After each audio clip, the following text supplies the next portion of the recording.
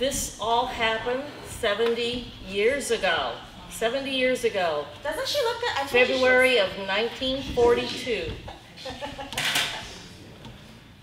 President Franklin Delano Roosevelt signed Executive Order 9066.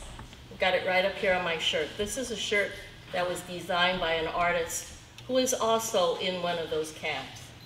And below it is the list of all of the names of the camps. When he signed EO 9066, the executive order didn't state that Japanese were to go to camp or were to be removed from the West Coast. But he put General John DeWitt, I believe his name was, who was the military commander of the West Coast Defense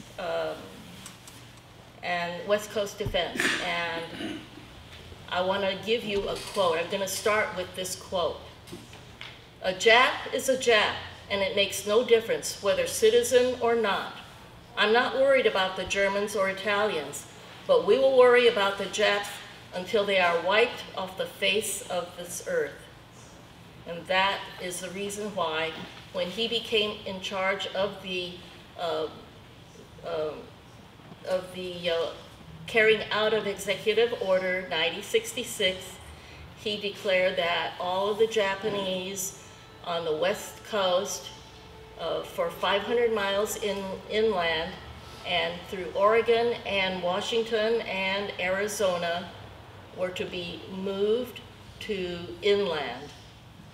Manzanar didn't quite fit that location, but Manzanar, and incidentally, in your program, Manzanar, if you will take a pen right now, the spelling is M-A-N-Z-A-N-A-R. I was in education and very adamant about correct spelling, so anyway, Manzanar. And it's a Spanish word for apple orchard.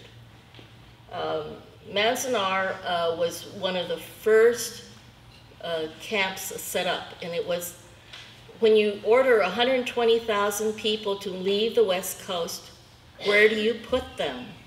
You build up hastily, built assembly centers in racetracks. So some of them were in Santa Anita, Tanforan up north in San Francisco area, Puyallup in Washington, D.C., Washington, state of Washington, and some of the fairgrounds. And they were hastily built barracks in addition to people living in horse stalls. And for the case of Santa Anita, it was 18,000 people that was living there. We happened to go to Manzanar early on, and because of circumstances with my family. But we were there beginning of April, so we took a train, and then we were let off at Lone Pine, and we then went to Manzanar on an Army transport truck. And it was all guarded. Manzanar was about a mile square. It is about 225 miles from Los Angeles. It housed 10,000 of us. Barracks were Army-style barracks built with the Army way. And so they were covered in tar paper. Each barrack was 100 feet long and divided into 4 units of 20 by 25. And each unit at the very beginning housed 2 families. So in this 20 by 25 room, 2 families of up to 8 people each stayed in the room until enough barracks were built. In other words, they kept moving people in right away after the executive order and the was placed, and the rules and notice for what we could take, how we were supposed to go. This all had to be planned. And we were told in a notice that was posted on telephone poles and bulletin boards, what we could carry, what we should take with us. Now remember, most of us, and including my parents and my grandparent, my grandparent was arrested, my grandfather was arrested on December 7th for not doing anything, but just because he was a Japanese alien. We were to take our towels and sheets, but not mattresses, enough for every member of our family, clothes, our toiletries, and whatever other personal things that we needed. Well, in the case of women, I imagine it would have been makeup. But for children, it should have been toys. But we were only allowed to take what we could carry, and so that did not include toys. And I was 7 years old at that time. So my actual program, I titled, "Why Was I a Child, Denied My Civil Liberties, and Put into a Concentration Camp?"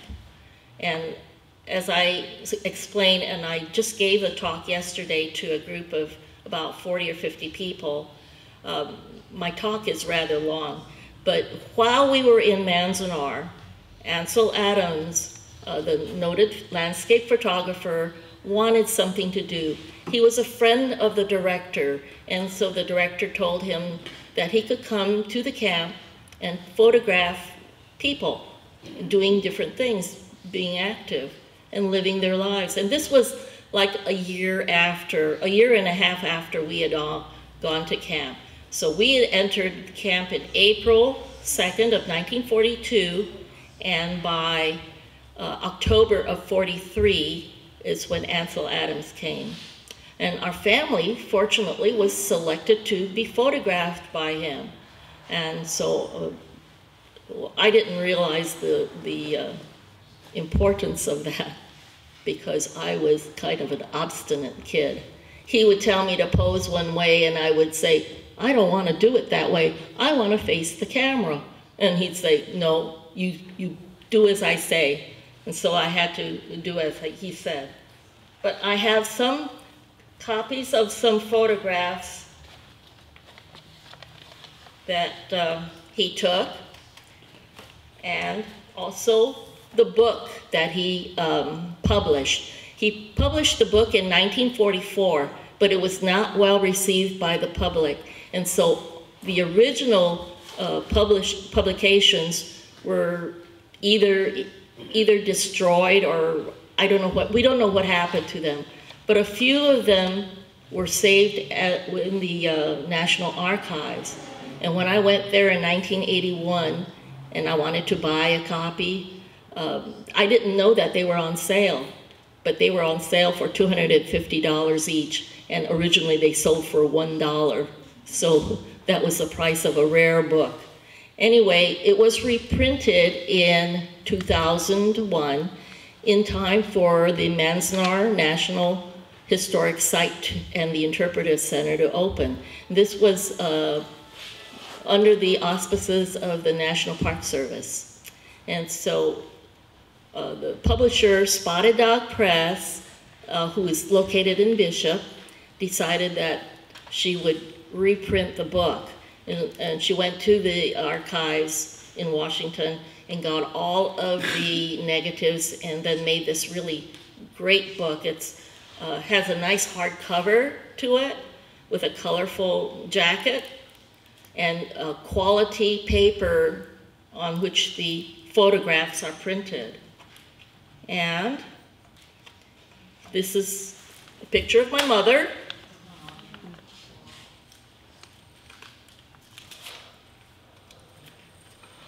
Looks younger than you. Well, she was younger than me at that time. A lot younger. I think she was, this was 1943, so she was probably 34 or 35. And then there's me. Aww. And my sister. My sister has her mouth closed. But there's a reason for that. That's right. In this picture, this is a picture that he also took, she's smiling. And if you look at it, you see that there's something missing, her tooth. Well, my mother thought it was a terrible, absolute rudeness to have smile with your missing tooth showing. And so she made her close her mouth. And would you believe Ansel Adams honored her request to print the picture without the tooth showing. Anyway, he did a lot of the, he did all of the photographs, and he wrote all of the text. And this is a book that it's still available, mainly because it's available in the museums, the Japanese American National Museum in Los Angeles, and also at Manzanar at the Interpretive Center. But this is a picture that he took of the agricultural fields. And you notice that the mountains are always in good focus. There's another picture that he took that's, and I don't know if I could find it. Oh, here it is. This is, he was not allowed to take photographs of the barbed wire fence and the guard towers. So he stood up on the guard tower, way up high, and took that photograph. And you could see here's the desert brush, and here are the living quarter, the barracks, and on this side is the fire breaks. And that's where the residents built athletic fields. There was a baseball diamond, football practice field, basketball court, and volleyball courts. But there's Mount Williamson, beautiful Mount Williamson in the background, and it's very clear. Anyway, the other iconic photograph you see is of the monument. This is the monument that was built to at the cemetery, and it has some Japanese characters. I think it's called Soul Consoling Tower. But every year, our committee, Manzanar Committee, organizes the pilgrimage. And this year,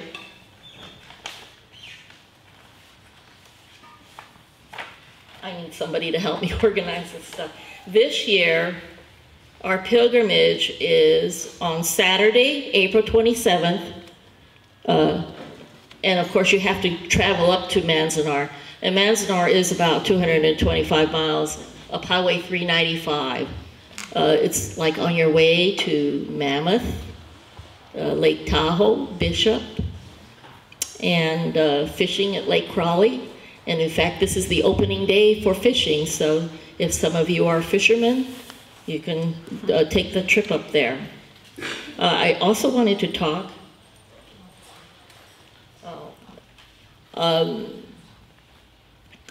I do have some cards back there. This is one of the cards. There are two different cards. They're both the same. They have the same information. But this one has the monument, and there's another one that has the wall of all of the people who were incarcerated at Manzanar. In fact, as Tehani was saying, internment, we have been trying for the past several years to eliminate euphemisms that have been used to refer to the camp and to the people who were in camp. Like they say, internment. Internment is a camp for aliens during time of war. And so if, like in the instance where my grandfather was arrested, he was an alien. He was taken to, actually he was taken to a federal prison camp, Missoula, Montana. Imagine he was like 60 years old and he hadn't done anything wrong, and here he was in prison. I have, this card will tell you how to get there. it shows you a map on the back side.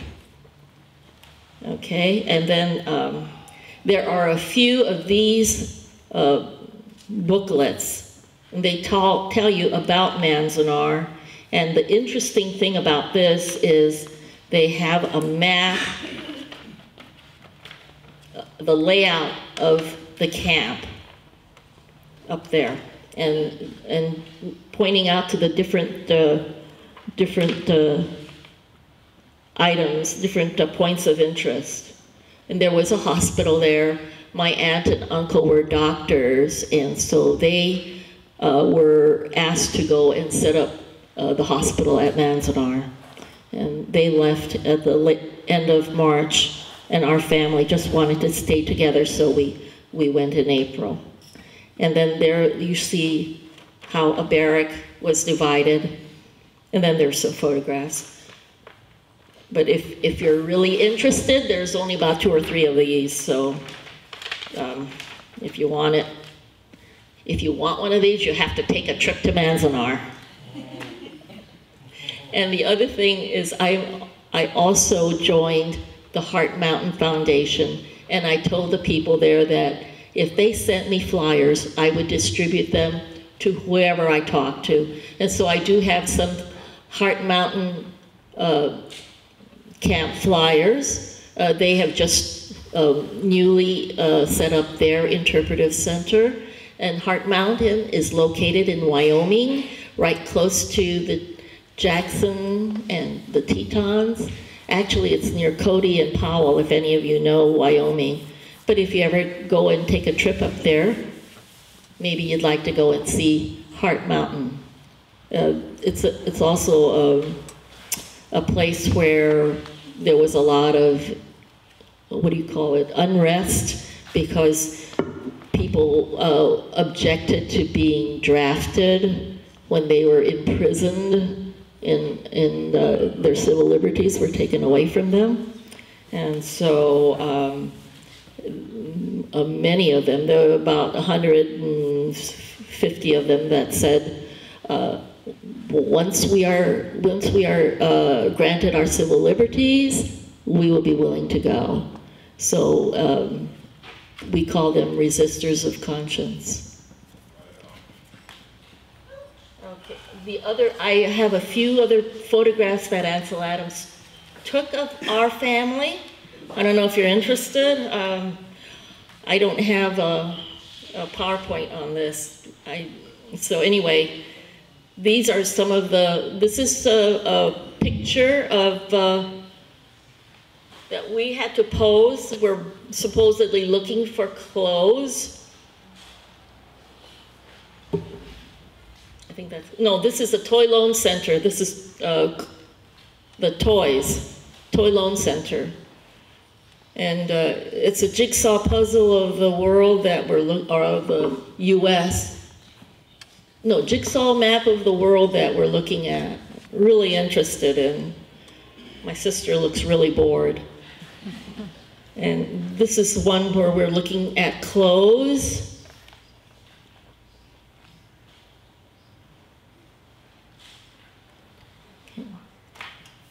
This is one where we're in front of our unit. And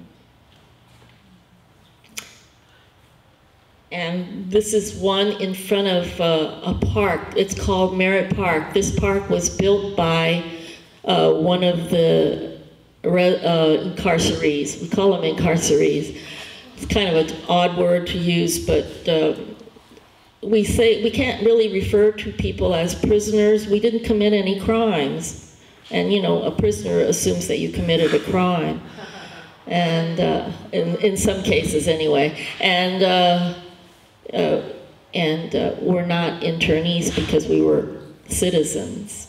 And so he took more pictures, but I found some of them at the Eastern California Museum in Independence, but I don't know how I could get copies of them, and I think at my age now, I maybe am not going to collect any more things because I have senioritis, where I've hoarded a bunch of stuff, and I've got a house full of things I need to get rid of. I live in a 2-story, 4-bedroom house by myself, and each room is filled with stuff. So anyway, that is what happened 70 years ago to Japanese Americans, and mostly living in California. And I also am going to tell the story, but the full-length version with the historical background at Cal State Long Beach. The senior center there is called Ollie Institute, and it's going to be on March 9th at 1 o'clock. So if any of you are interested in hearing the whole 1 hour with the PowerPoint and the speech about the history, I say it's legalized discrimination, because all along the way, laws were passed mainly to prevent the Japanese from immigration, owning land, and citizenship. And so that's it. I was selected to be on the cover, but it's just my face. It's just your face. And I have a story about the dresses too, but that's, you know, I did write on the back flyleaf. My father is not pictured in the book. He requested permission for a work furlough to go pick potatoes in Idaho. And that's what he did. And he was not there for the picture, but he did send us the dresses. He bought 2 new dresses. And in fact, in yesterday's talk, one of the women asked me if my last name was Nakamura, and that's my maiden name. And she said, your mother was my PE teacher. My mother was a PE teacher in camp, because both my parents were graduates of university. My father went to University of California, Berkeley, as an architect major, and my mother was a PE major from USC. Boo. I'm a UCLA graduate.